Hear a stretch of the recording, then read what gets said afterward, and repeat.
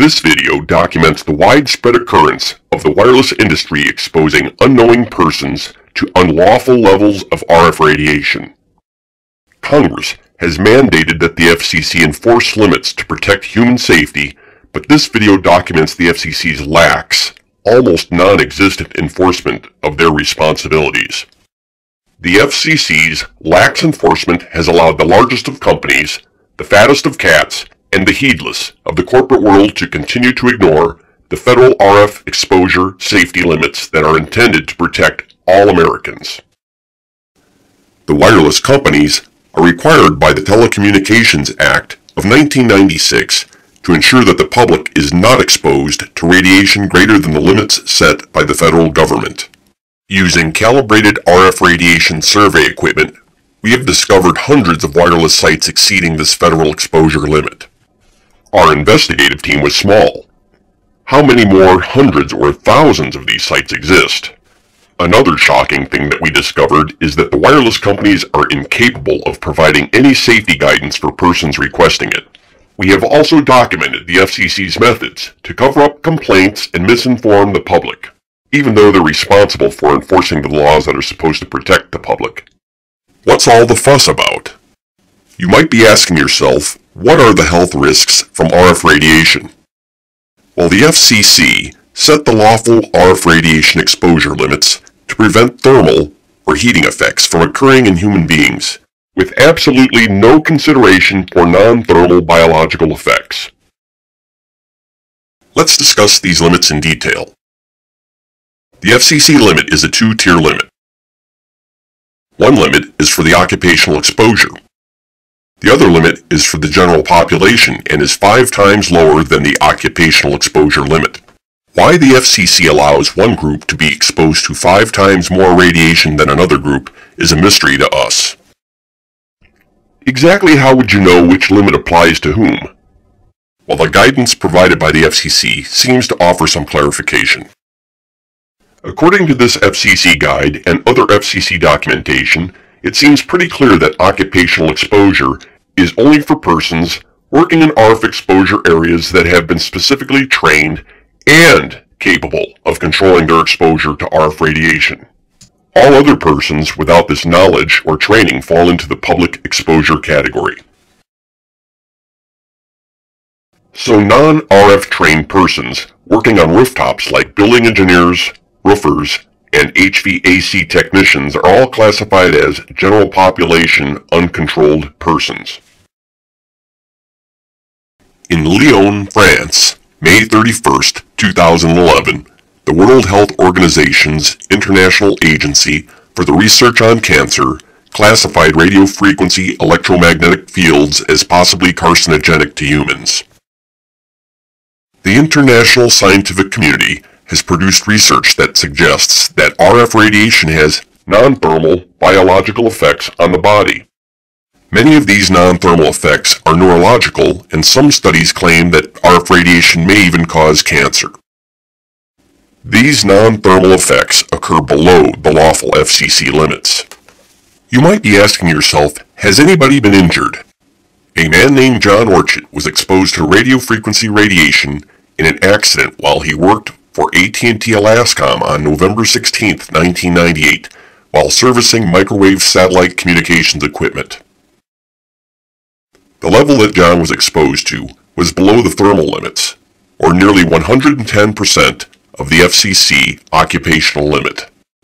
John Orchett applied for workers' compensation benefits on September 21, 1999, claiming he had suffered head, brain, and upper body injuries as a result of his overexposure to radiofrequency radiation.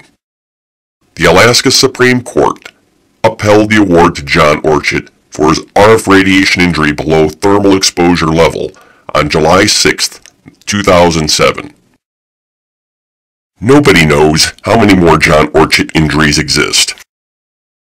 Exactly what is supposed to happen to wireless carriers if they break the law? Well, the FCC Enforcement Bureau is responsible for ensuring that people are not subjected to RF radiation that exceeds the lawful limits. When the FCC determines that a license holder is violating the law, they issue an NOV or Notice of Violation, that if uncorrected can place a monetary fine, known as a Notice of Apparent Liability, or NAL, on the license holder for violating the law. NALs have only been issued in less than a few dozen instances to FCC license holders operating commercial broadcast facilities like TV, FM, and AM radio stations. The typical fine for violating the law is $10,000 per occurrence, with willful and repeat violators paying additional penalties. With all of the hundreds of thousands of wireless sites nationwide, only one cellular or PCS license holder has ever had an NOV issued for exceeding the lawful exposure limit for RF radiation in the United States. This is a very impressive record for an industry with so many licensed transmitters. Or is it? We started our investigation by visiting the only PCS site to ever receive a notice of violation. Two wireless carriers have placed antennas on the roof of an apartment in Queens Village, New York. The notice of violation stated that Metro PCS had an antenna that exceeded the general population limit by 60% or 160% of the limit. The NOV further stated that there was no evidence Metro PCS insured persons working on the rooftop were aware of their potential for exposure, and the general population limit applies. Metro PCS claimed the site was brought into compliance, and it appears the FCC trusted Metro PCS to comply with the law. The FCC threatened that an EA or environmental assessment may be requested and possibly further sanctions if Metro PCS were found to still exceed the MPE limits. This meter is a calibrated NARDA RF radiation survey meter. It is the same manufacturer and type that the FCC uses to enforce the exposure laws. This probe is designed to be able to measure up to 600% of the FCC general population limit, which is the same as 120% of the FCC occupational limit. That is 10% above the limit that John Orchett was exposed to. The meter displays the percentage of the MPE measured at the site. For exposure readings above the probe's 600% limit, this meter will display O-L for overload. All of the measurements that you will see were made using the spatial average measurement technique. While we were investigating the site, we found 5 antennas that we could easily stand in front of. 4 of them belonged to AT&T and 1 belonged to Metro PCS. We measured 284% of the general population limit in front of Metro's antenna and 514% of the general population limit in front of AT&T's antennas. Not only did Metro PCS not correct their non-compliant site, our measurements also determined that AT&T emissions exceed 500% of the FCC public limit or 100% of the occupational limit. We only found 2 signs near the antennas. They both belong to AT&T. We found a sign and a phone number near Metro PCS's equipment cabinet. We called the number to see what kind of safety guidance a worker repairing this rooftop would receive.